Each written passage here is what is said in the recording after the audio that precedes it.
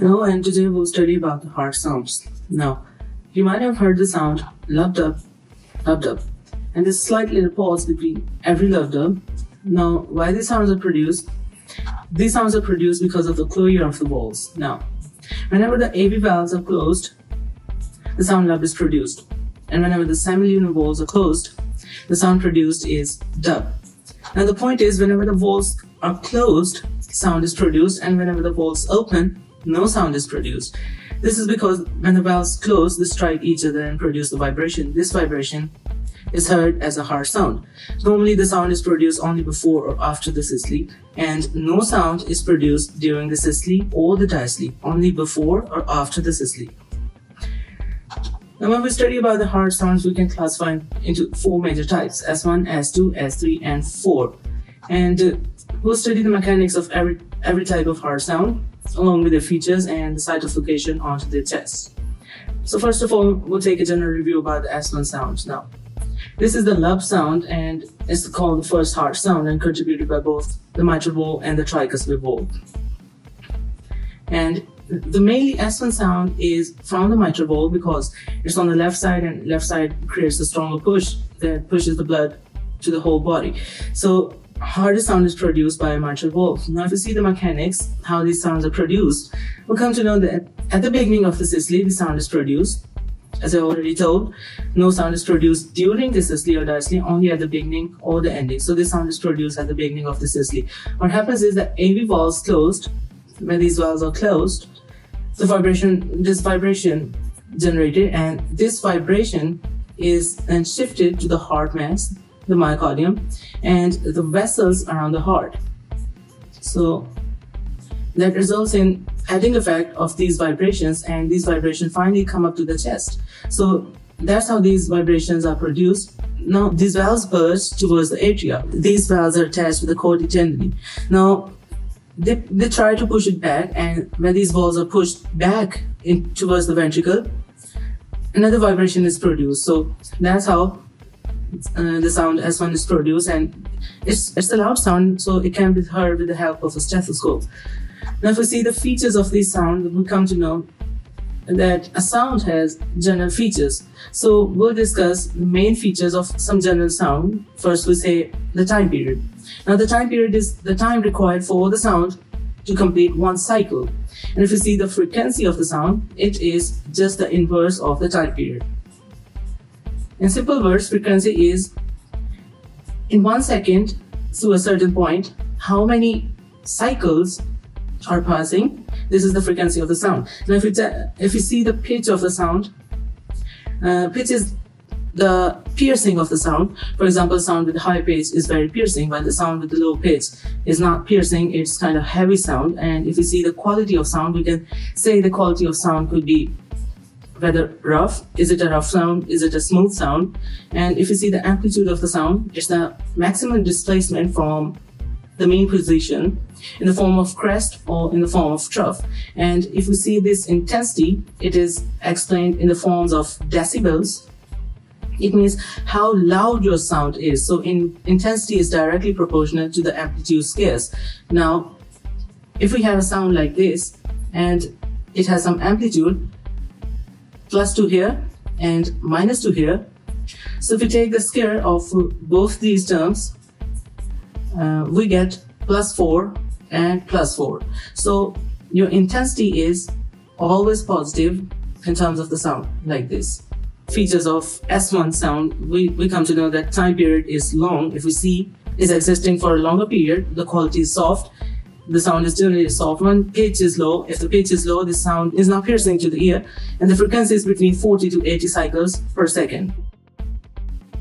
We know that it's located at two different places on the chest. First one is over the fifth intercostal space, medial to the mid-clavicular line. This is the clavicle, and this is mid-clavicular, and medial to the mid-clavicular is the mitral area, and where the apex beat is formed, and also on the tricuspid area, fourth or fifth intercostal space beside the sternum.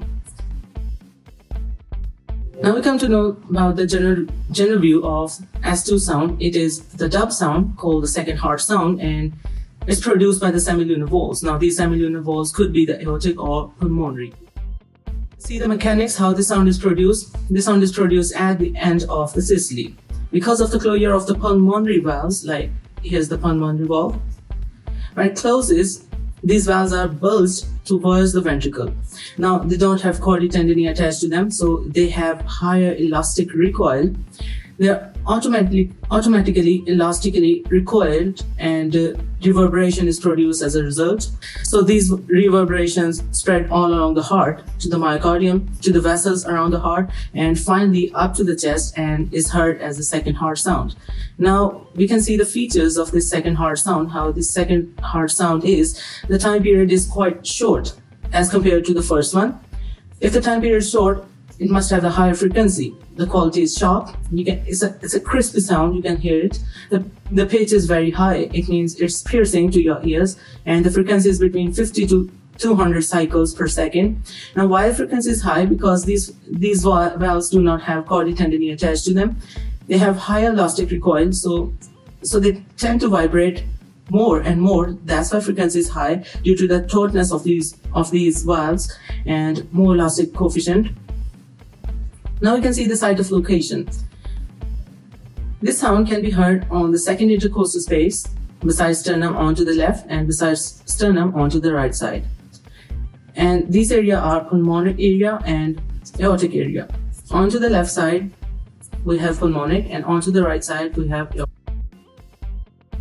Whenever you try to differentiate between the two sounds, you can be misguided. Now, both sounds can be confusing. It seems they seem quite similar. So the best way to differentiate between two of these sounds is to focus on carotid pulse while you're listening to one of the sounds. Now, there's a pulsation in the carotid artery like this. At one point, the pulsation rises, and at one point, this pulsation fades away. Now, with one hand, you focus on the carotid pulse, and simultaneously, you try to hear the heart sounds. Whenever you hear the heart sound, when the carotid pulse is at the peak or is at the top, you are hearing the sound lub. Whenever you're hearing the sound, whenever the pulse is getting faded, you're hearing the sound dub, and this is the S2. Now we talk about the S3. This is known as ventricular galop. It's the third heart sound, and you can only hear it in the middle third of the diastole, contributed by blood. This sound is not produced by the valves, it's produced only by the blood. Now if you try to see the mechanics of this sound, you know that at the middle 2/3 of the diastole, we can three equal part, and into the middle 2/3 we can hear this. Now, it's because of the rushing of blood from the atria. In the diastole, the blood fills from atria into the ventricles, so the blood is rushing into the ventricles, and first you cannot hear the sound. You can only hear the sound in the middle 2/3.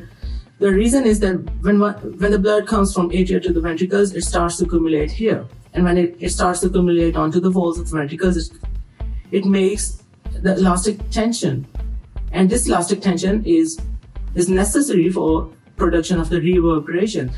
When further blood comes into the ventricles, this collection of the vibrations, these vibrations are known as reverberation, and oscillation is produced by the blood when more and more blood reaches to the ventricle. The time period is very short, and the quality is weak and rumbling. It's not a clear, crisp sound. The frequency is low, that's why it's inaudible. You cannot hear it even with a stethoscope. Only heard at middle 2/3 of the diastole. And this is an important point. Physiologically, S3 is present in children and young people. And at the older age, it indicates systolic heart failure. Now, if you try to see the site of location onto the chest, and it's located over the apex of the left ventricle, where you can find the apex beat onto the mitral area. Now, we'll have general discussion about the S4. This is known as atrial contraction sound, and the second name is atrial gallop. It's a 4-heart sound, and at the ending of the diastole, before S1, the sound is produced and is contributed by blood, not by the valves, only by the blood, similar to the S3. Now, if you try to see the mechanics, how this sound is produced, so this is produced at the ending part of the diastole.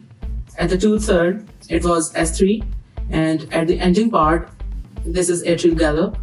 And what happens is, when the atria contract, this rushing of blood from the atria and blood strikes onto the ventricles and the sound is produced. The mechanism is very same. The only difference is that in this phase, your atria are going to contract, while in the S3, there's no contraction of the atria. Now we'll see some features. The time period is very short and the quality is weak. You can see this, it's not a crispy sound here. The frequency is low, 20 cycles per second, that's why it's inaudible again. You cannot hear it, only heard at the middle of the diastole, indicates left ventricular hypertrophy in older patients. Now, on the chest where you can find this over the apex beat. It's the same area, fifth intercostal space medial to the mid-clavicular line where the apex beat is present. And there's some deviations of the harsh sound. Now, these deviations could be intensity, could be split sound, could be gallop rhythm, or some extra sounds. And these extra sounds include murmur and pericardial rub. Now, these murmurs could be systolic or the diastolic murmur. The murmurs are some extra harsh sounds that are normally not present in the heart. These could be pansystolic that occur all the way during the systole, early systolic only in the initial stages of the systole, late systole and mid systole, early, mid and late diastole, but in the diastole you don't get the pan. And these are further classified into two main types, the aortic stenosis, mitral regurgitation. These are for the systole one, and mitral stenosis and aortic regurgitation for the diastolic one. But first we'll discuss about the intensity now. These are the deviations of the heart sounds. So there could be different intensities of the heart sounds, and not normally these intensities may increase or decrease. And sometimes there's splitting of the sound. For example, your sound splits into double sound. For example, instead of the normal lub-dub sound, you hear the sound la-lub-da-dub. So there's splitting of the sounds. However, this could be common in normal young people, while some other reasons could be the physiological or pathological. When you see the physiological limit, this splitting of the sound could be about 0.05 seconds. Now, in physiologically, whenever you inspire the air, there's more negative intrathoracic pressure. That's why your air rushes into your lungs, and there's more venous return. More of the blood will accumulate into the right atrium, and from there into the right ventricle. So when these right ventricles contract, more of the blood reaches to the pulmonary arteries. So there's delay in the closure of these valves. So whenever there's delay, the sounds are split, okay? And pathologically, you can say that the right or left bundle branch block, there's delay of the impulse to be traveled, and so there's a splitting of the sounds. Now, systemic hypertension and pulmonary hypertension cause the splitting of the aortic component or the pulmonary component. This is the pulmonary component and this is the aortic component. And if you try to see the gallop rhythm, now it's called a triple rhythm.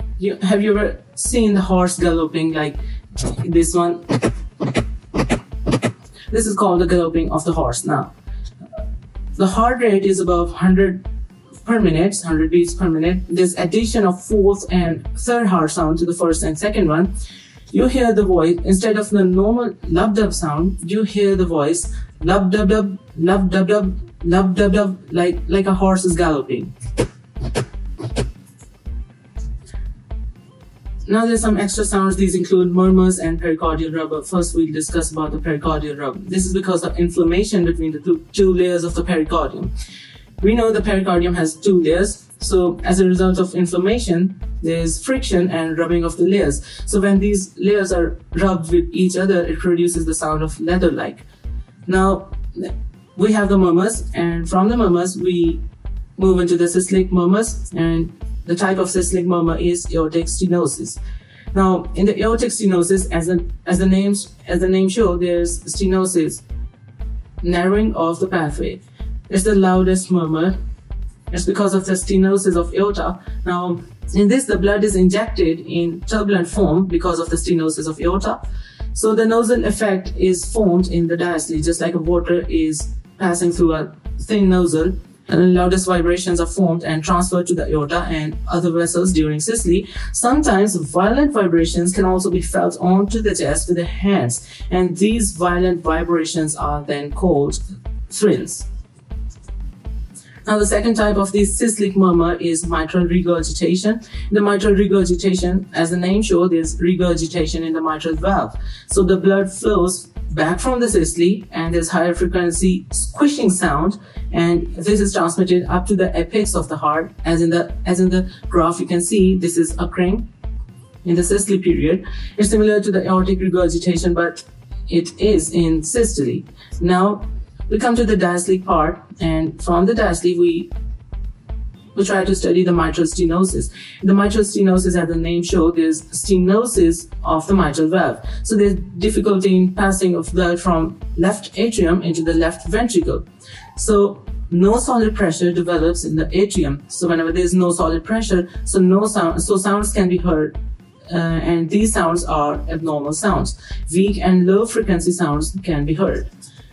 Now the last type of the diastolic murmur is aortic regurgitation. In the aortic regurgitation, there's regurgitation of the aortic. As a result, there's difficulty in passing of blood, and you can see this aortic regurgitation is occurring into the diastolic period. Weak and low frequency sounds are heard. Now, we'll explain some force and frequency graph. You know that inaudible frequency is from 3 to 4 to 20 cycles per second. Here you can see that this inaudible frequency is from the 3 to 4, and the maximum limit is 20 per second. So you cannot hear sounds that fall in this range because these are inaudible to your ear. And threshold of audibility is from 40 to 520 cycles per second. And you can hear the sound only in this area. This is your audibility range. So the murmurs we observe in the heart are like this. Most of them fall in the inaudible range here, and few of them fall in this audible range here. So that's why most of the heart sounds and murmurs are difficult to observe even with the help of the stethoscope, but phonocardiograms can detect them. So that was all about heart sounds and murmurs. Thank you.